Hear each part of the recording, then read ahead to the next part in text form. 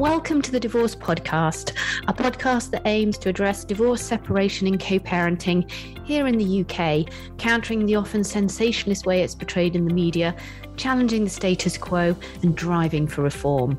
On each episode, I'm joined by experts to discuss divorce, separation and co-parenting from different angles and to give their opinions and to debate them. I'm Kate Daly, a relationship counsellor and divorce coach, co-founder of Amicable, the divorce services company, and host of this divorce podcast. Today, I'm joined by Cecilia Corbetta and Judah Rasham from Place2be. Place2be is a children's mental health charity with over 25 years' experience of working with pupils, families and staff in UK schools. Their mission, quite simply, is to improve children and young people's mental health. Place2be's vision is for all children and young people to have the support they need to build lifelong coping skills and to thrive. Cecilia is Regional Clinical Lead for London and West. Cecilia joined Place2be in 2003 and holds national responsibility for parent work. She's a BACP accredited counsellor and clinical supervisor with over 17 years' experience delivering counselling, therapeutic services and supervision within schools and in private practice. Judah is programme leader for family work. Judah is also a BACP registered counsellor and parent training mentor, and he joined Place2be this year in 2021. He's over 7 years' experience delivering counselling and therapeutic services for adults and children. Judah has been supporting parents and carers, delivering parenting training and supervising parenting practitioners within local authorities and the NHS for over 17 years. Welcome to you both. Thank you. Let's start, if we may, with a little bit of background. Tell me a little bit about Place2be, Cecilia. What does it do? Place2be is a children's mental health charity. So we work in schools and we support children, young people, parents and staff as part of a whole school approach to mental health. It means that we work with not just the children, but all significant adults in their lives to create mentally healthy communities within which children can grow and thrive. So are you a consulting service then? Do you go in for a period of time and come out, or do you tend to stay in schools once you're in there? We do stay in school, and this is what makes the service so effective. So we are school-based, we are easily accessible and non-stigmatizing. So Place2be becomes just like part and parcel of school life. So, it's a service that children and parents and staff can access at any point, and it helps strengthen the mental health of the whole community, not just the children. Mm-hmm. But very much school-based. Yeah, school. So it's all about the point of entry being school, then children at school. Absolutely. Mm-hmm. We also provide a lot of training to teachers and school staff, again, to increase understanding of children's mental health. So that we do to schools that don't have the full school service, where we have counsellors in schools working directly with children and families.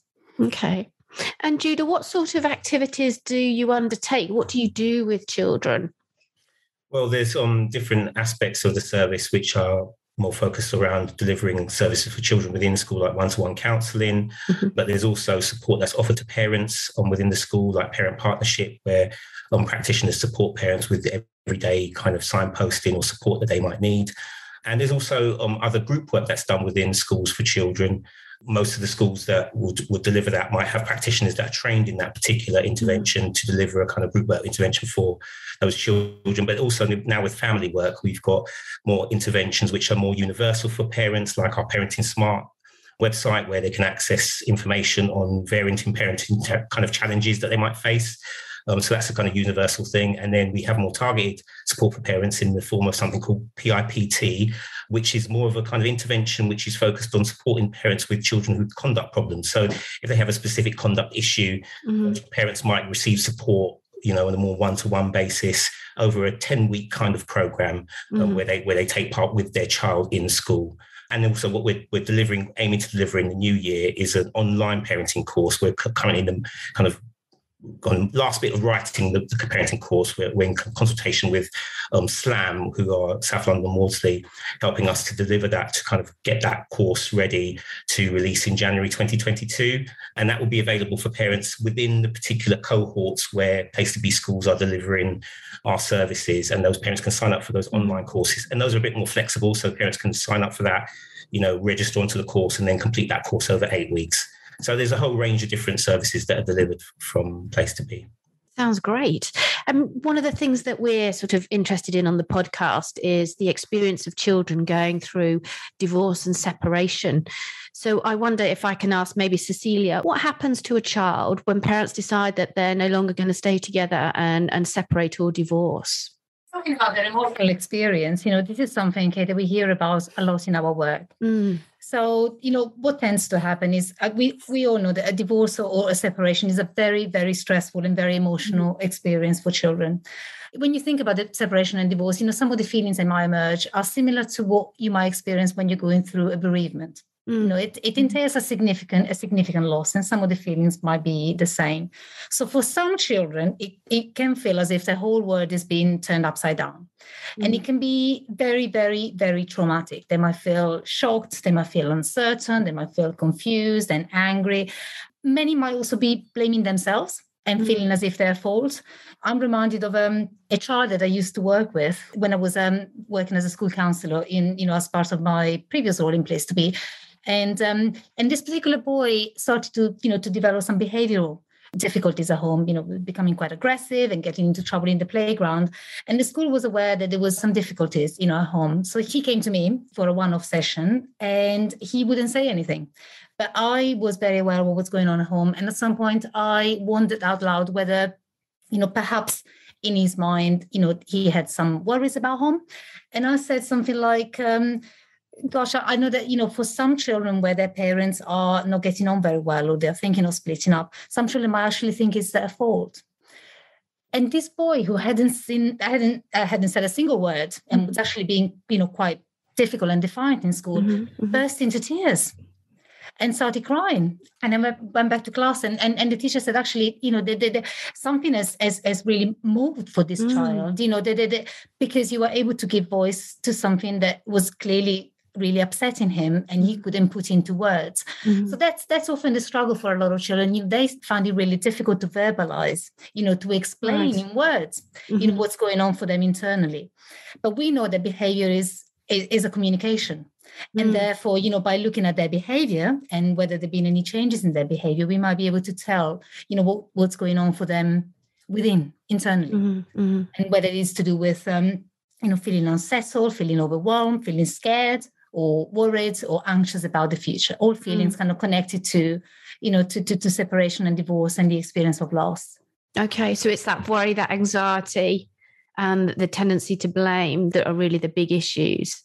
Very much so. And the confusion and the uncertainty. A lot of parents, there is this kind of misconception that, that so long as we don't argue in front of the children or the conflict is not kind of overt or out in the open, then the children will be oblivious to it. But actually, and I'm sure that will back me up, in a lot of our work, we hear otherwise. The children are very attuned to what goes on, around them. And even when the parents are careful not to argue in front of them, the children do pick up on, the energy, if you like, the emotional, anxiety, within the home. And for some of them, then, they act out, they externalize it, in their behavior. And some of them hold it in.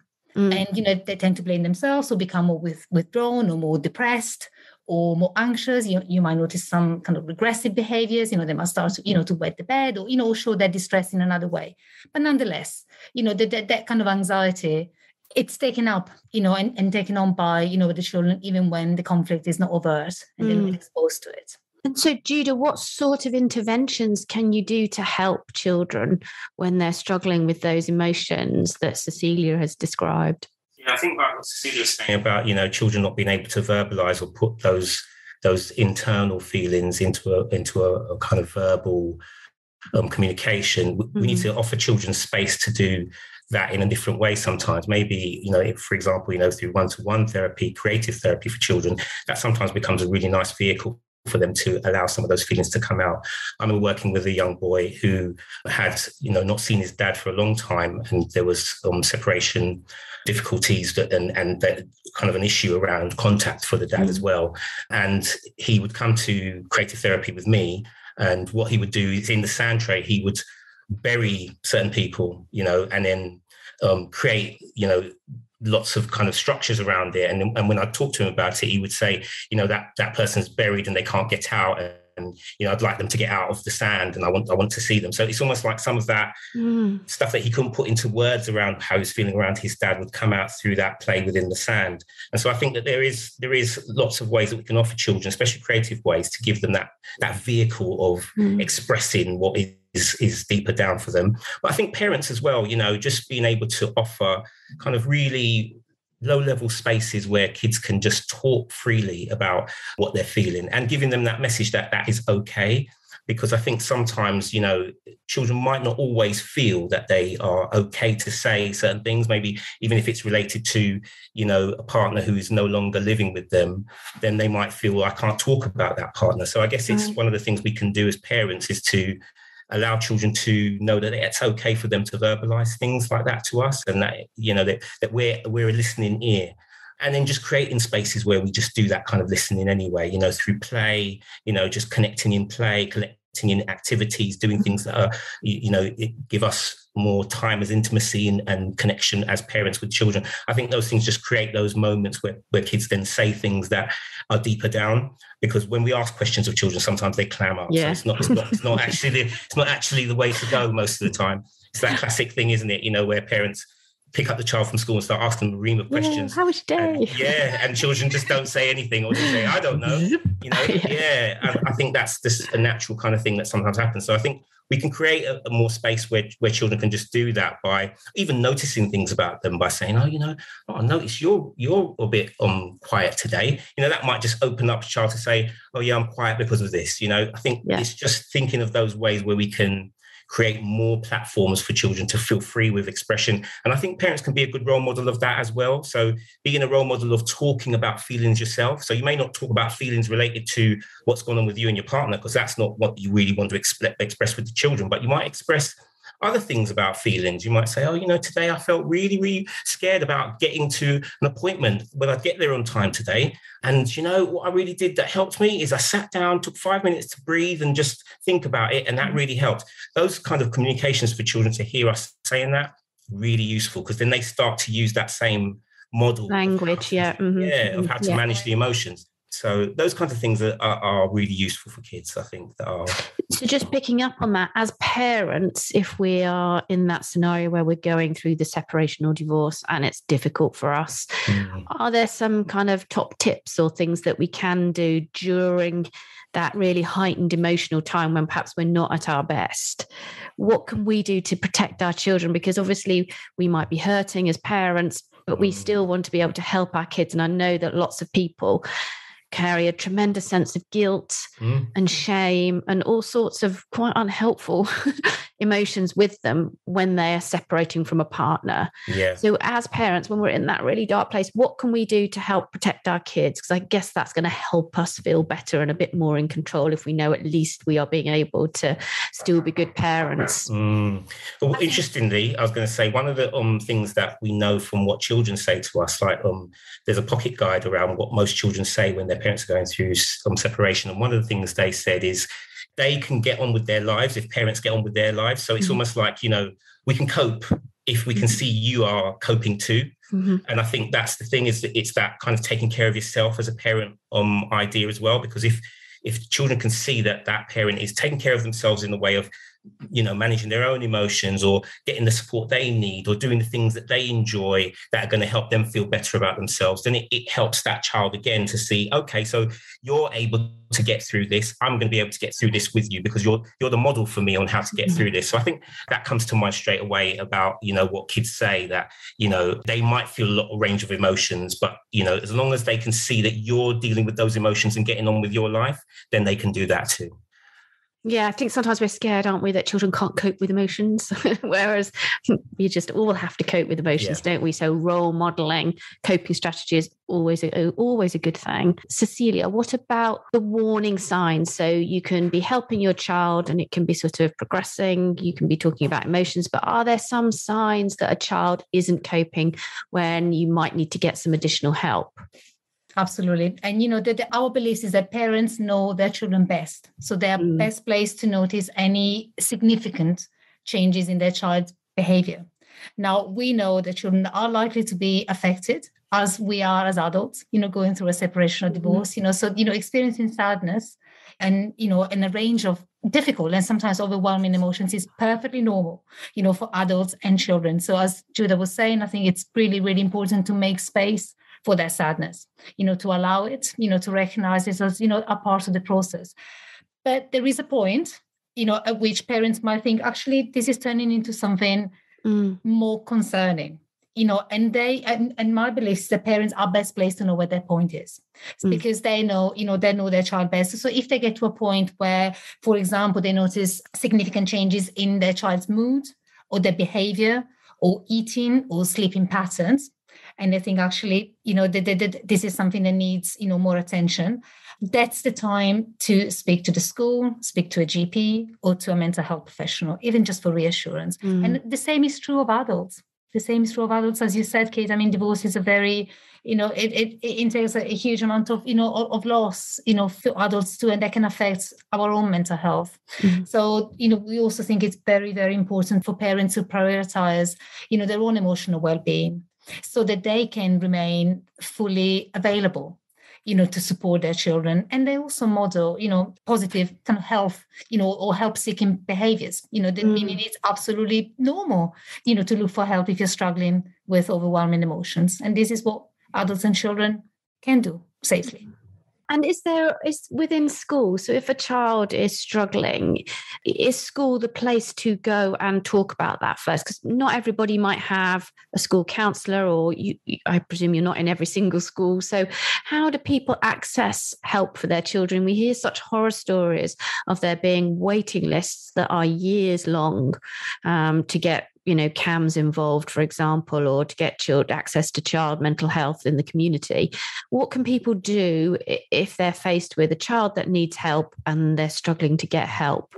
Yeah, I think that is a real difficult concern for many parents now. I think one of the things that is useful, I guess, now, like for us on Place2be on the website, we've created a website specifically for things like that, so that parents can go on a website such as Parenting Smart and look for support, put in the thing that you're kind of concerned about, and there's lots of topics that are covered on there. And we also have signposting to other agencies on that site that you can then find more help, because there is a range of charities and third sector kind of agencies that will support families, but it's not always, you don't always know where to go, you don't always know who to ask. And I think that's a really difficult thing. And area to area, it's different. Some charities and certain support operate in one area, and in another area it wouldn't be there. So I think if you can find kind of, hubs where you can find some of that information, that's the real place to start. And sometimes, even if it's not in the local school, it might be through the local authority. So some local authorities have family support hubs within areas. You can go to your local family support hub there and talk to people that are in those places to find what the support would be most relevant for you.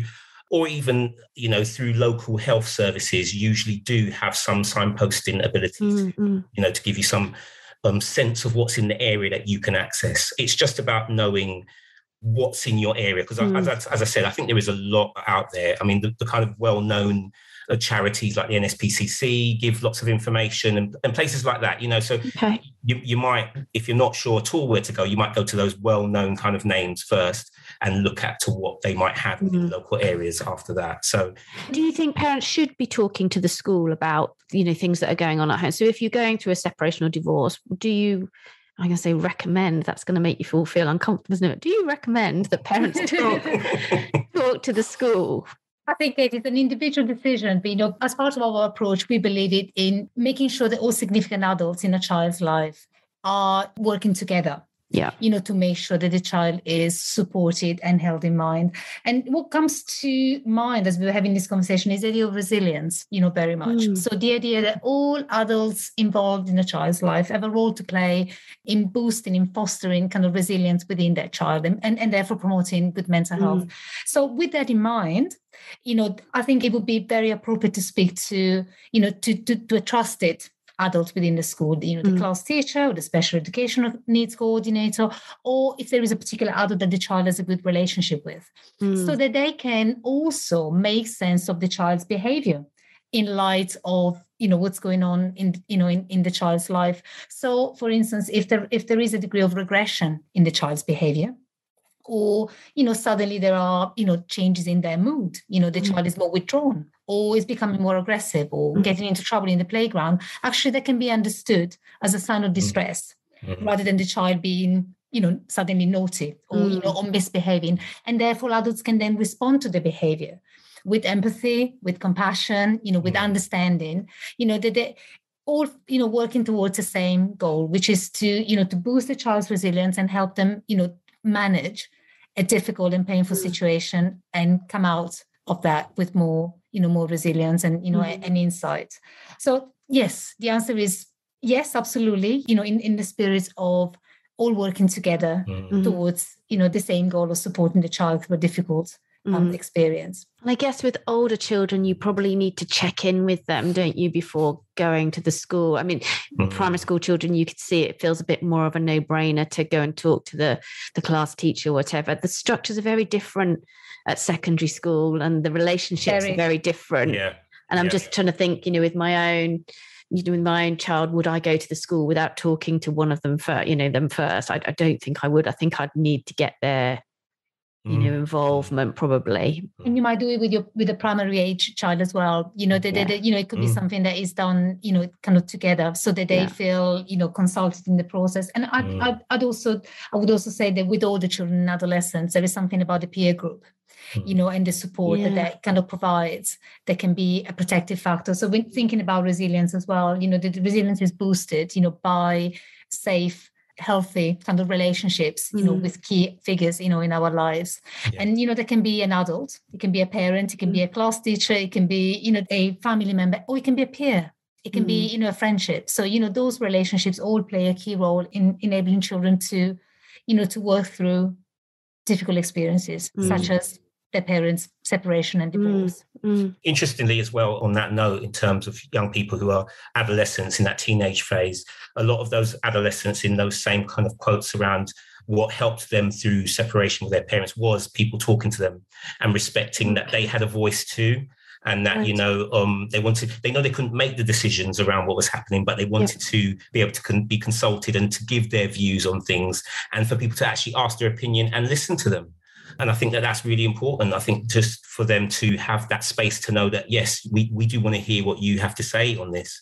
And like Cecilia said, even with the primary school age child, they still should be offered that chance to verbalise what they think or feel. Yeah, I think that's really important, isn't it? Because as the parents, it's really important to canvass their opinions, to get some feedback, to talk to them, to listen to them.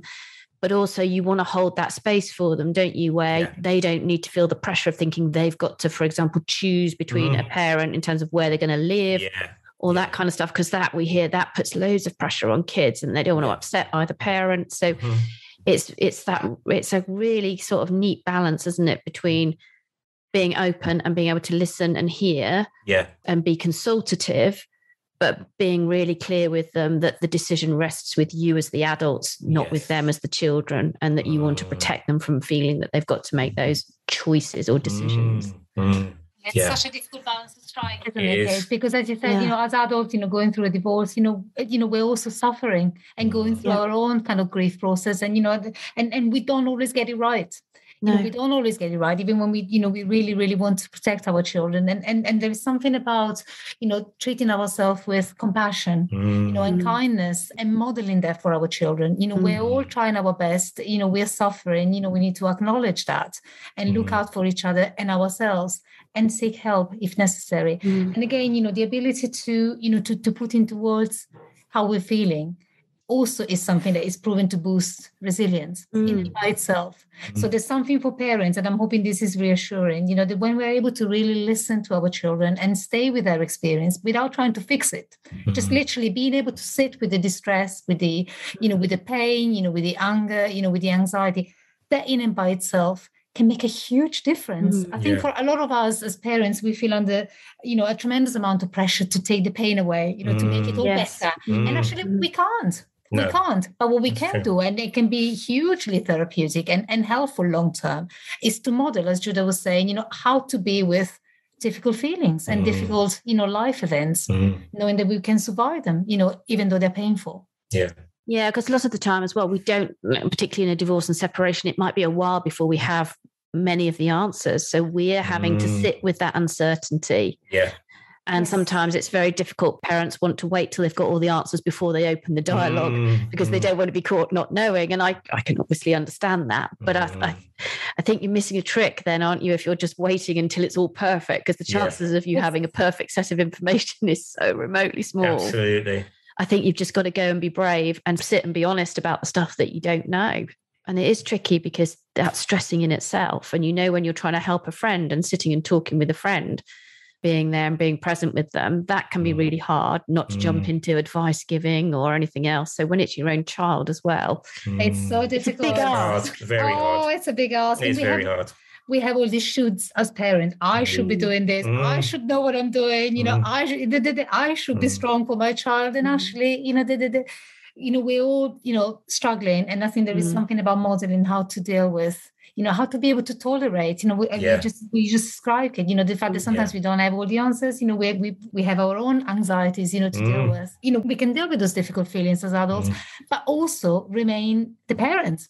Keep the routine and get our child to bed and get our child to do their homework. And, and life stays, has that kind of level of consistency, which can be hugely helpful when there are times of transitions and upheaval. For children to have the reassurance that, yes, their life has changed, but many, many things also stay exactly the same.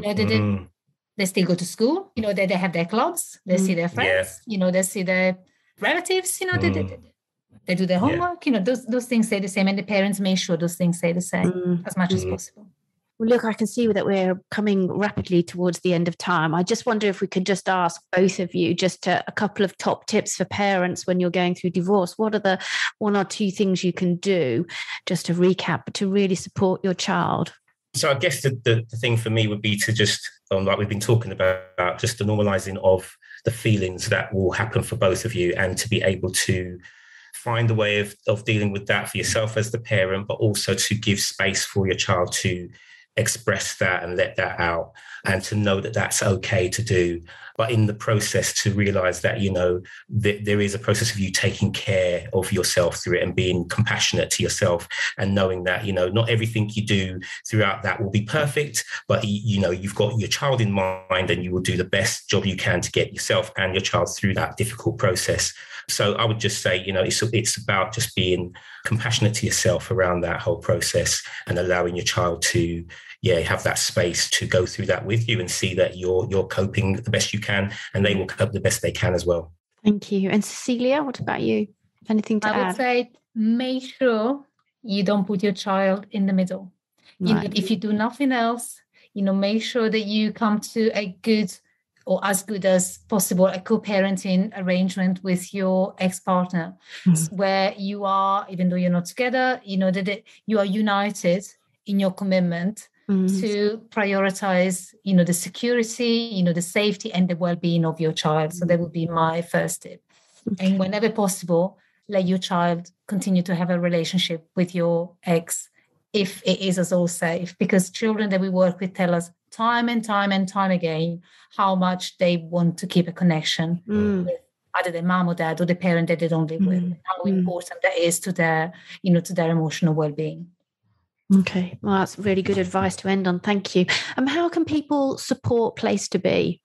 So, as I said, we are a charity, so we're always very grateful for any support that people can offer. You can find out more about our work and make a donation via the Place2be website. And for primary aged children, or for the parents of primary aged children, they can access our free resource for parents at parentingsmart.org.uk.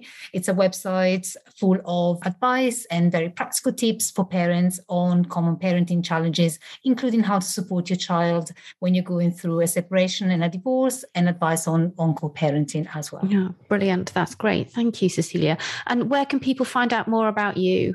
The best way to do that is to go on the Place2be website, so place2be.org.uk. And Judah, same for you? Same for me. Yeah. Yeah. All right. That's brilliant. Listen, it's been an absolute pleasure talking to you. Thank you very much indeed for your time. Thank you. Of course, you can find out more about these podcasts by subscribing to thedivorcepodcast.com. You can also find me on Twitter. I'm at Kate_Daly, and you can follow Twitter to find out more about the next release of the podcast at divorce_podcast 2. Thank you both very much. Thank you, everybody, for listening. Great to be here. Thanks, Kate. Thank you.